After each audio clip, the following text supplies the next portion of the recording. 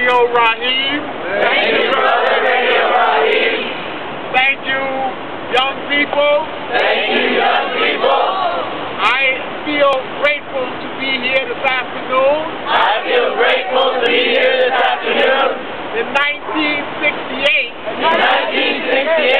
I stood in the halls of Columbia University. stood in the halls of Columbia University and addressed the students